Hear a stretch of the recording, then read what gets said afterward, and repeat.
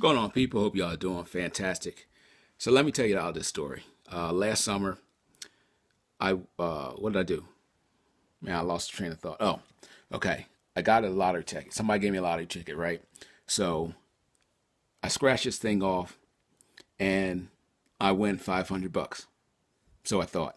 So I take it home, and I show my wife, "Hey, look, I got a lottery ticket, and I won 500 bucks." She's like, "Oh, really?" So yeah, here, check it out. So she's looking at it, and she's like, "No, no, no, that's 700. Oh, shoot, I'll take it. Give me the 700, right?" So the following day, I go to the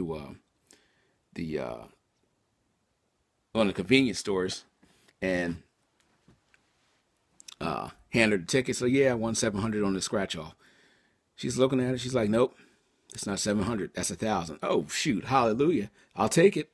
So she gives me the check, and I leave. I go to the bank, cash it. I go over to. I leave the bank and I go straight to the truck garage where I get work done. Now I take care of my bill over there. It's like 500 bucks, something like that. Take care of that, and I just bought some stuff around the house that we needed with the rest of the money.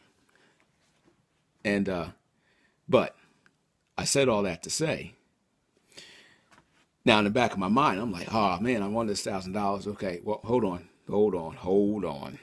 How is this going to be taxed? So I'm on the computer.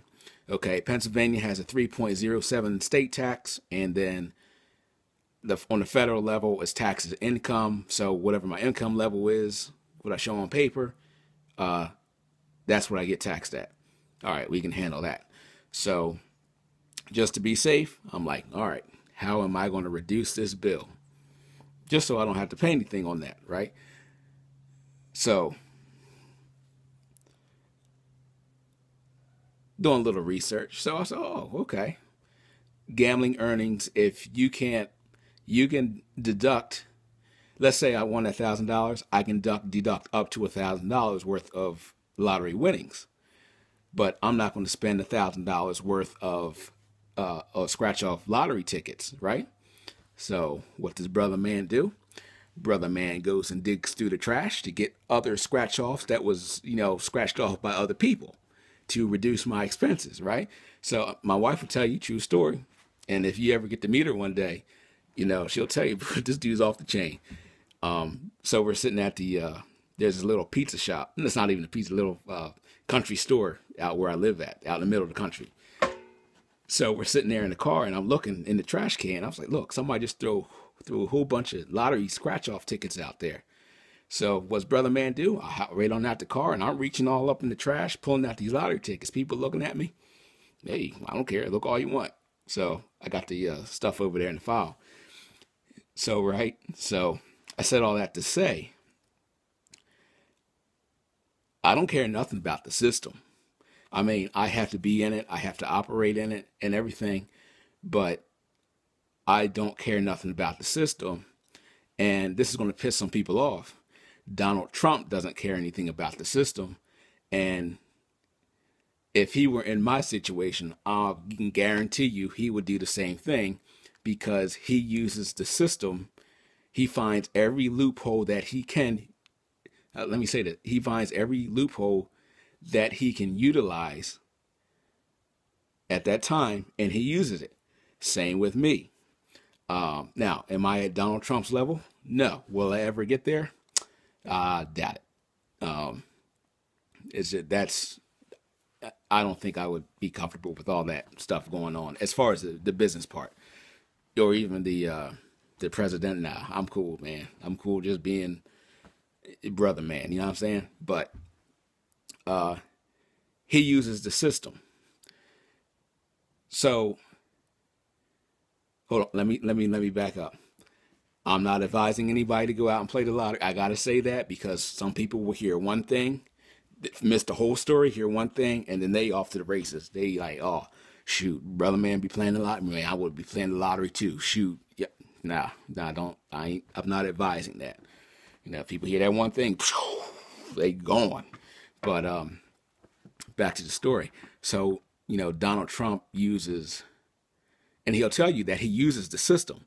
He uses the system to his advantage. And that's the same way with, I speak about, the business credit, um, uh, the corporation, setting up your business and so on and so forth. Um, so it's not, that I'm trying to give people incorrect information. It's just that there's a lot of, I don't put everything out there. I just put enough out there to maybe, hey, somebody can go out there, do their own research and come to the conclusion, oh, I see what he's talking about now. With the business credit, I'm not telling everybody go out and get yourself into a bunch of debt. I'm just saying that, if you build a credit file starting from the beginning, maybe in a couple of years, you're slowly building it, right? You're not really trying to overextend yourself. You're not overextending yourself at all. You're just building your credit file because somewhere down the road, you may want to sell your business and you got this robust credit file to go along with it, right? Or maybe you have this robust credit file down the road and this trucking company comes up for business and you got enough uh I don't want to say capital, but you have enough resources available to you to purchase that trucking company if you want to. So, I mean, I know a lot of this stuff y'all don't know me. It seems like it's surface level stuff, but I mean, there's different intents behind it, to where, I put this stuff out. Okay, go do your research, go on. So that's all I'm trying to say. But I know I probably made some of y'all mad with the Donald Trump comment, the president of the United States, violent speech about Donald Trump, right? I mean, if he lowers the taxes to 15% for business and personal, cool. If he doesn't, I'm still good because as a business owner, you need to know. It's not a suggestion. You need to know what you can deduct and what you can't deduct, so on and so forth. So Donald Trump knows that. He knows what he can deduct. He knows what he can do. He knows what he can't do. And I'm sure some of his stuff is questionable. But hey, who am I? That's all for this video. So if I put something out there, do your research. It's not my intent to get people all jacked up without understanding the process. It's just I'm putting this stuff out there but at surface level, and it's up to you to figure out if it will work for you at this time or not. Because business credit, it may not be your time. You may, want to wait a couple of years, before you venture into that. That's fine.